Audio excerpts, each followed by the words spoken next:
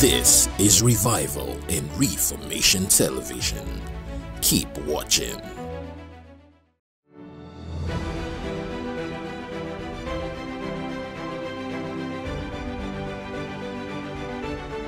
Once the spirit is alive, the flesh dies. Go and look at it. When he was talking in that Galatians chapter 5, he says, these two are contrary to one another. I have explained it over and over. And I don't know if I have done it here. That say, in mathematics, there is something we call the laws of inverse proportionality, which means, so what we, as we were taught in mathematics back then, is that, so when you say T, when let's say this is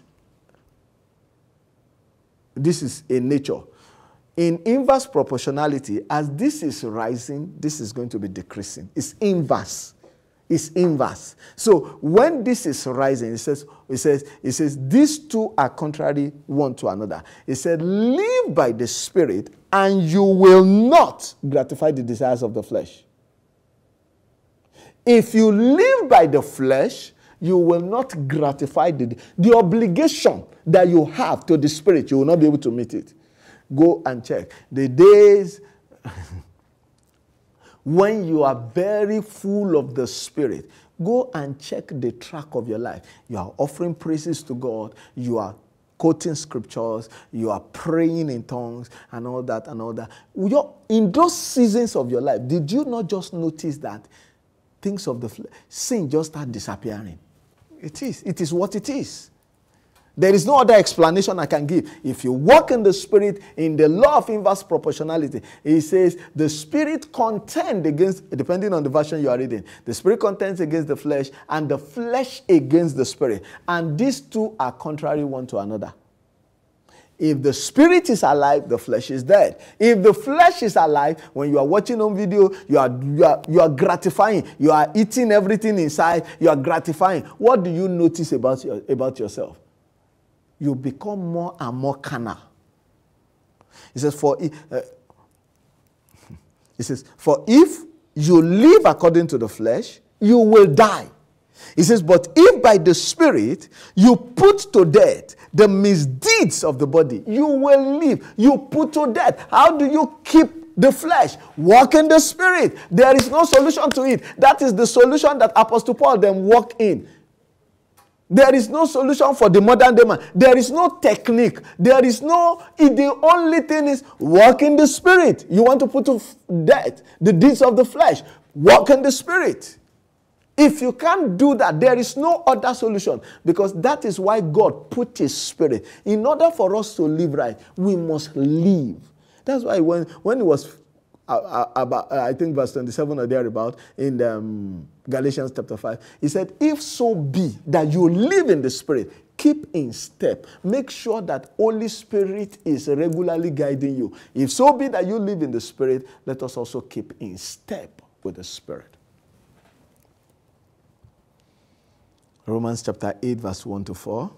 It says, therefore there is now no condemnation for those who are in Christ Jesus, because through Christ Jesus, the law of the Spirit of life. When you are in Christ, so the Spirit of God is on the inside of you. And what does it bring? They call it the law of the Spirit of life. Life. You have life.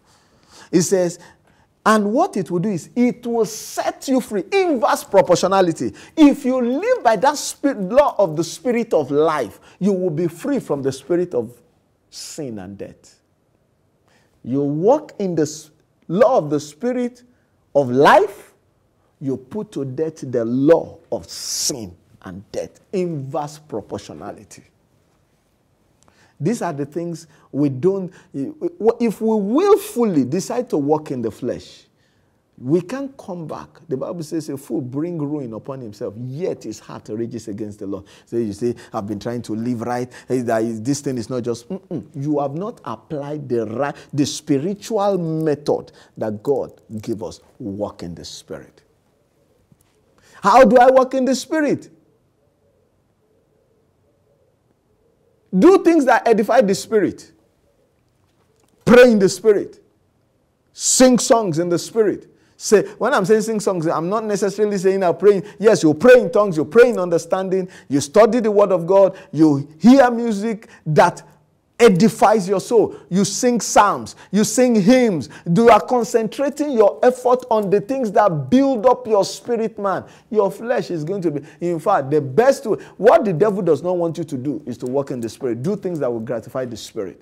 He will prefer, do things, go and watch film. Say you are finished watching film. I'm not saying film is wrong, don't get me wrong. He will just begin to give you works that will keep you away from doing the things of God. Before you wake up, you have started thinking of how to go on social media. So as you are waking up, you're on social media. From social media, you forgot to pray. And from there, you quickly dash out, let me quickly get to office. All of a sudden, you are all edgy, temperamental, and all that. You are wondering, why is all this happening to me? You are not gratifying the spirit. Let's do things that will gratify the spirit, and the flesh will come to a halt.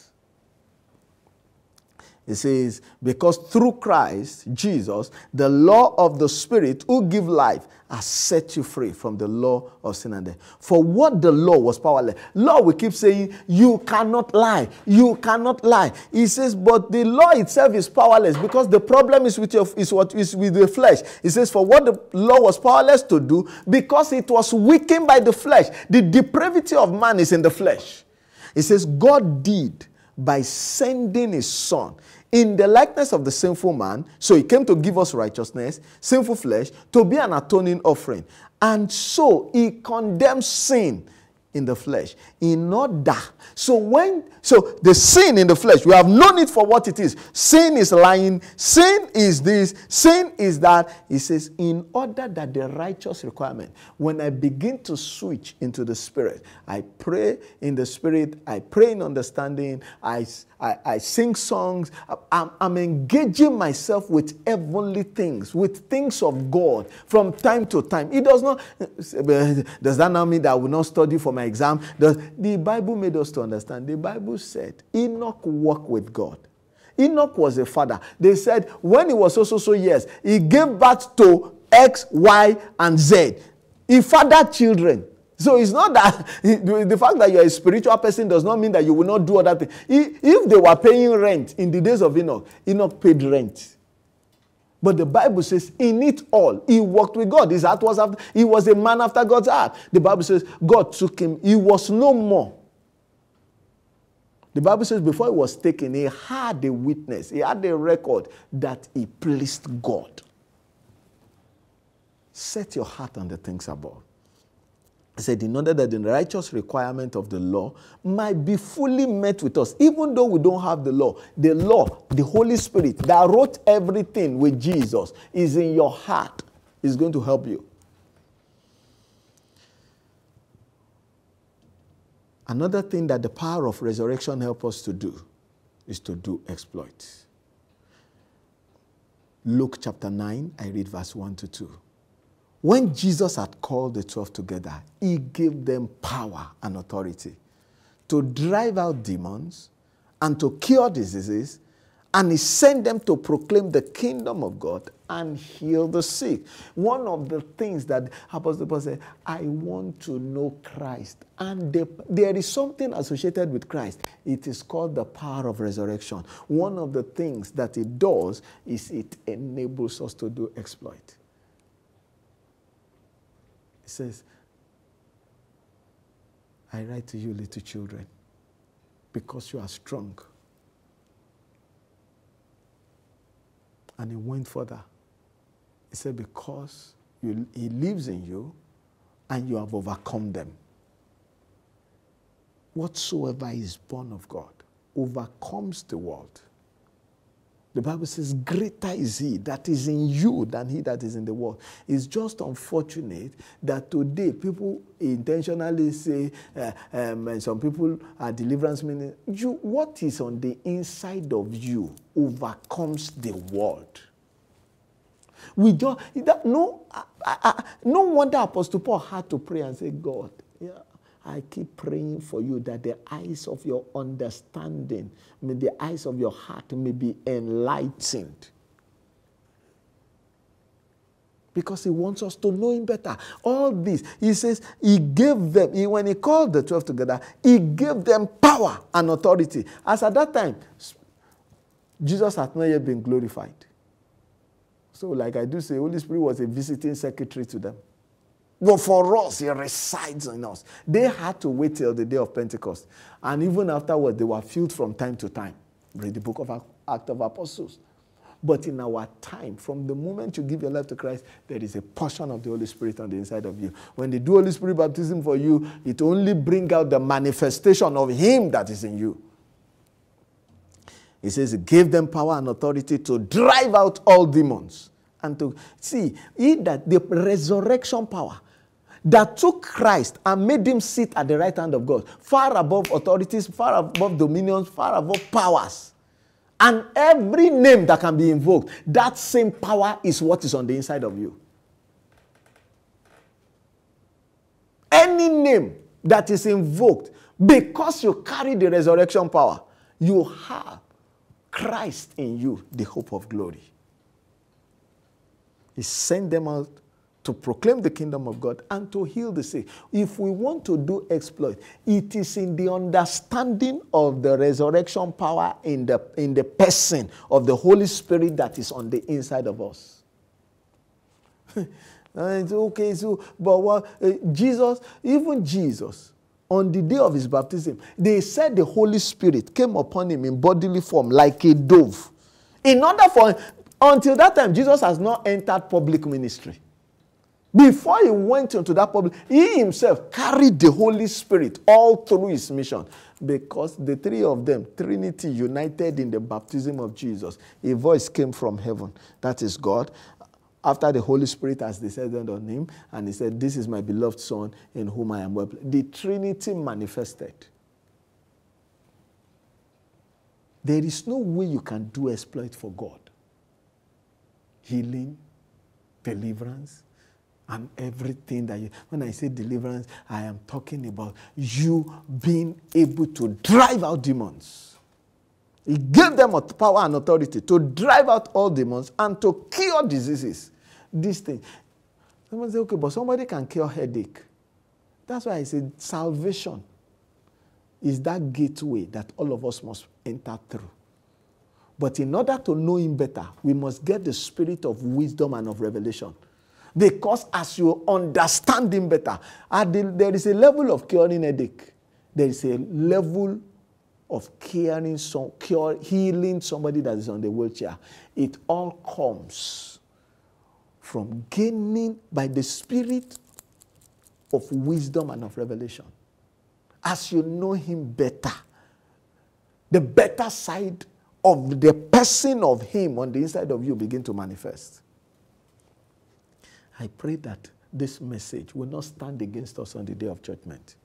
Said, I want to know him and the power of resurrection, of his resurrection. Father, we pray, oh God, open my eyes to see what you are seeing now, that I may not see what I think is right. Open my ears to hear what you are saying now, so that I will not hear what I think is right. Open my eyes to see what you are seeing now, Jesus. I am praying, oh God, for the people that are hearing and seeing this now. Enlighten the eyes of their heart. Lord, give them the spirit of wisdom and of revelation, because they must know you better. Lord, open their eyes to see the riches of your glorious inheritance in the saints. Daddy, we pray. Daddy, by this same power, are there sick out there? I command those sicknesses to begin to disappear in the name of Jesus. I command that headache, that migraine to cease in the name of Jesus. Lord, I speak, oh God, that ear problem, let that ear be open, Ephrata. Lord, will speak in the name of Jesus. That let your power begin to flow to every hearer and let their bodies be made whole. Lord, those that have been oppressed of the devil, will set them free in the name of Jesus. By the power that is at. He said, I can do. He says, he is able to do through me, paraphrase, exceedingly abundantly above that which I think or require, according to the power that is at work in me. Lord, by this power of resurrection, let life flow to the hearers. Daddy, yes, because, Lord, my message are not with wise and persuasive words after men's wisdom, but in the demonstration of the Spirit's power. Let your people begin to be whole. Lord, who is that person whose brain is beginning to recede? We declare by the power of an endless life, let your hand begin to touch that person and let there be a change now. Lord, that loss of memory, we command it to stop in the name of Jesus. Father, we thank you. We glorify your name, Lord. According to the power that is at work in us, glorify your name. In Jesus' mighty name we pray. Thank you very much for watching this episode. And until I come your way again, stay blessed and remain rapturable. This is Revival in Reformation Television. Keep watching.